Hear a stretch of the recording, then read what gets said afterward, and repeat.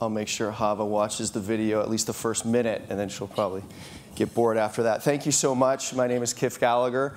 I run MusicianCorps, and I want to tell you a little bit about our story of prototyping this thing. We're in our 4th year right now.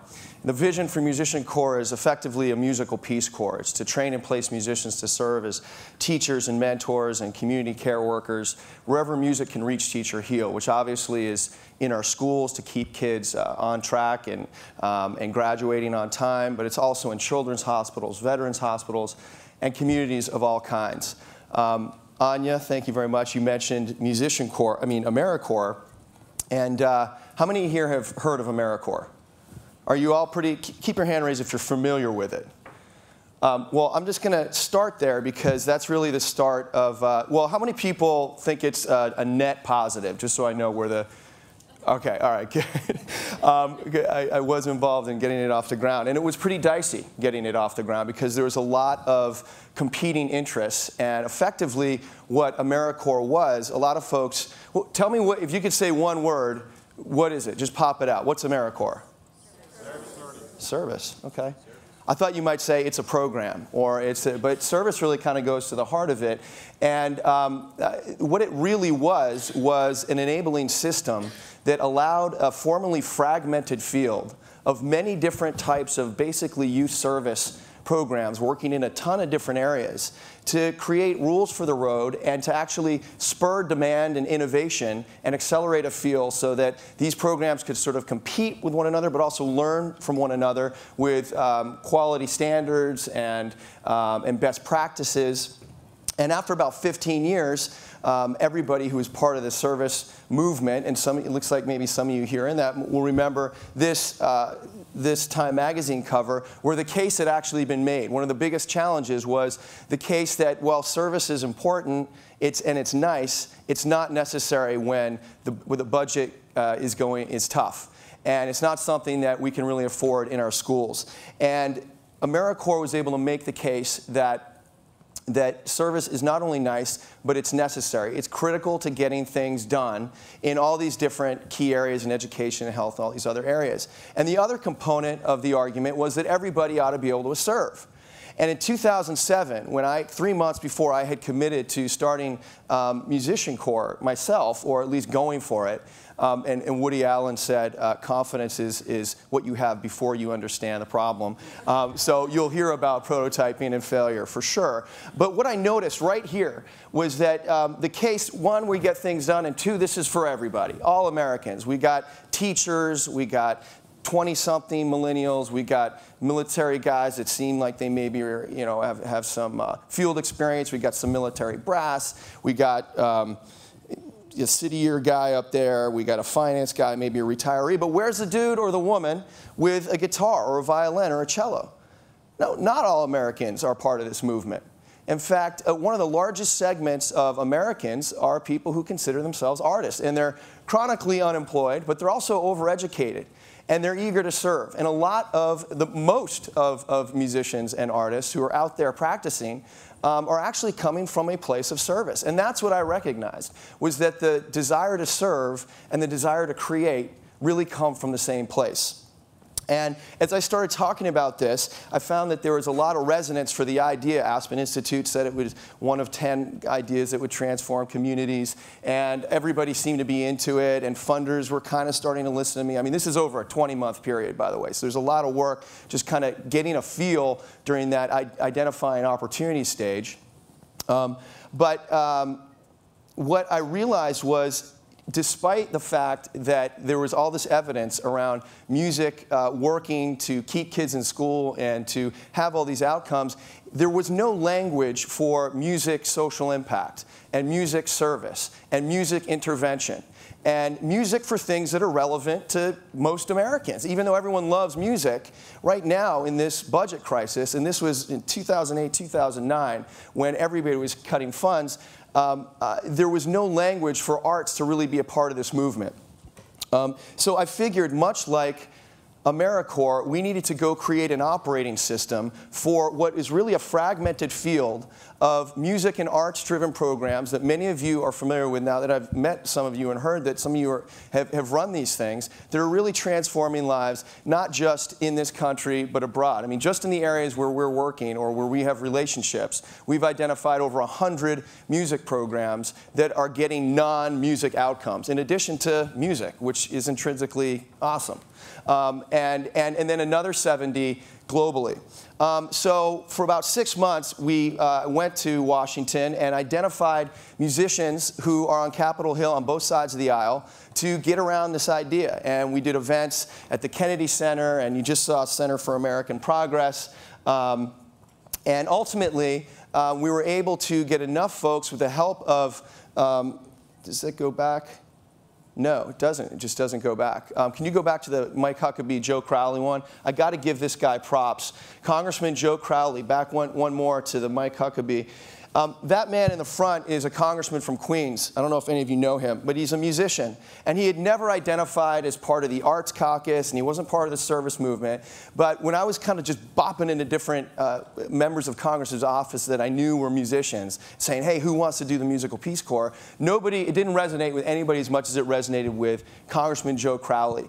And he was really the guy that kind of carried the ball through for us, ultimately to get musicians and artists into the Kennedy Serve America Act, which was a huge step, and the first time music and arts had ever been integrated into as an education strategy, as a service strategy, something other than the NEA, nice little arts over here. It was actually part of this big thing. The problem was that there was no funding behind it. When it was in the House, when Joe Crowley had it, we had some money behind it. It was in therapy. It was in hospitals. It was this. But here it got channeled under education specifically. And that left us, as the guys needing to prototype this, which we went ahead and quickly and started doing, to compete with some of the biggest national service programs out there under the most competitive area. And we just were one allowable activity. But we went for it. And we went for it in the model of the most successful AmeriCorps programs, were the ones that we were most accustomed to and that I frankly had been most accustomed to as being successful. And those were full-time programs that were funded for the artists with a living stipend, about twice, a little bit more than twice the minimum wage, plus a modest health care. And you're working full-time 4 days in 1 or 2 sites, and then on day 5 you come together with your cohort of other MusicianCorps artists, and you reflect and you learn and you do best practices and leadership development and then group activities. And we did it in 5 cities in our first year because we thought, all right, let's get this right and let's show that we can do this in multiple sites and in different types of settings, because maybe are we going to do a multi-vertical and be sort of a horizontal model so that we're not just in education? Let's make sure we're in children's hospitals. Let's make sure we're working in veterans hospitals. Up in this shot right here, you see kids. I think one of the most exciting things about our original prototype was a service learning, project-based learning component where the kids would come out of the school where they typically perform if they're doing music and arts, and their mom and their dad may or may not show up, but actually having them come out into the community to perform and participate and actually co-create and make music in places that we call hidden audiences and hidden artists. These are people living in isolated communities that don't get arts creative experiences. And we found that young people who had been truant and who had the perfect kind of demographic and experience to be future dropouts were getting up at 7 in the morning, and we'd pick them up in vans on days that they had off, Veterans Day, Martin Luther King Day, to come and do this music because, hey, they're playing, they're meeting people, and they're inspired, and they're learning a lot. Senior homes. It's amazing to see them come to life in hospice settings. With ELL kids and foster youth, and kids with special needs, and really communities of all kinds. And our first objective, much like AmeriCorps, was to just make the case, was to, as Jonah was saying, reframe how people understand arts. so that, of course, the intrinsic value of arts will always be there. But the fact is that audiences are dwindling for symphonies, orchestras, and ballets. And in this DIY time, and in this busy, busy time, people just aren't paying $85 to go and sit for 110 minutes without looking at their BlackBerry to see the symphony as much as they used to. So what's interesting is there's this need to reposition arts as what it's always done, design thinking. Not necessarily even STEM thinking, but design, not even thinking, but design, as Jonas said, design doing. That getting to the doing and bringing that into schools was helping us. 7 out of 10 kids who came, high school kids who came through our program said that they wanted to come to school more because of our program. And 2/3 of the healthcare providers at the Veterans Hospital said that veterans were more relaxed, less depressed, and were in less pain after the MusicianCorps intervention. Now, when you have the tragic reality of one suicide a day of our returning vets, and you've got an intervention that's lowering depression and that's increasing relaxation and lowering pain, that's not a music or arts outcome. That's a public health critical outcome for veterans. And there's a lot of money going into that. And I won't go over all this stuff, but it's been pretty exciting. And it resonated. It's been resonant in the community. So these are just some of the headlines, and what's exciting about these to me is that they really pick up on different components, kind of the force multiplier of this. Is it a musical Peace Corps? Is it transitioning our schools? Is it soothing our sticks? You know, it's doing all that kind of stuff. And it's doing it by engaging the community. Now, our prototype went from that full-time model to then getting dissed by, guess who? My best friend, the thing that I helped create, AmeriCorps. And we didn't get the grant. So we had to pull back to our Bay Area community and diversify our product line, if you will. And we started doing these community-based, think playground build or habitat build, all around music and arts. So service and arts together. And that started to work. We also needed to lower the cost of our program and couldn't afford to fund privately a full-time model. So we did that for a couple years. Whoops. Okay, well, that's kind of a punchline, but, oh, it went back. Okay, so we did that for a couple years, and then we applied to AmeriCorps again. And Winston Churchill said, success is the ability to go from failure to failure without losing enthusiasm. And we went again, and we got dissed again. Now, this is in everybody's face of like, oh, Kiff, oh, yeah, people in there, oh, that's going to be done. No, reframing something takes time. And also, we were learning this whole time, to be honest. I can't always say we were totally ready for that. But our most recent funding, and I think really where we are right now, is that we are focused on the power of music and arts to bring people together. And one of the things that's most inspiring about this conference is this whole idea that in education, that we're kind of swinging the pendulum back, not just from needing to drill and kill and focus on these content areas, but process is becoming product. That more and more funders are recognizing that we need to invest in innovative programs that are helping people to create the conditions for innovation and learning to actually happen. Conditions in schools, conditions in whole ecosystems, school systems, like AmeriCorps and like what we're trying to do on the advocacy front for an artist corps, and conditions in ourselves. Conditions in ourselves so that we're willing to take risks and we're willing to fail and all the stuff that we've been talking about.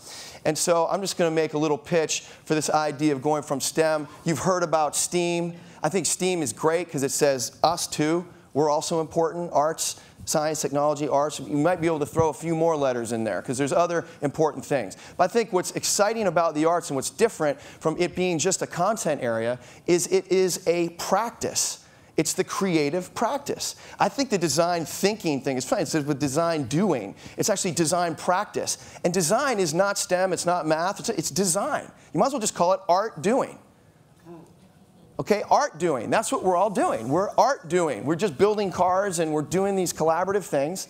And so it's that reframing that needs to happen that's so exciting. And so you never know. I think of these different prototypes as really sort of standing on, somebody was talking about pivoting yesterday and leaving one foot. I think of these different, like I always say to my staff, look, we're on lily pads, man. They're like, wait, we're doing that? I thought we were doing that. And I'm like, dude, we're doing this, and we need to keep an eye on that lily pad. And that lily pad was the community-based program that just got funded by Irvine and brought us into Los Angeles. And that just got funded by Cesar Chavez Foundation. And are we going to stop pushing for the big dream of a musical Peace Corps? Absolutely not. Are we going to just focus on one buyer of our product, the government? No. We're going to go to artists, we're going to go to consumer-facing brands and media and tech companies who also should be invested in a musical Peace Corps. But, you know, if AmeriCorps just gave 5% of its existing slots and the Peace Corps, that would be 5,000 positions for skilled and trained musicians and artists to work as teachers and mentors and community care workers domestically and all across the world. And with that, I thank you so much.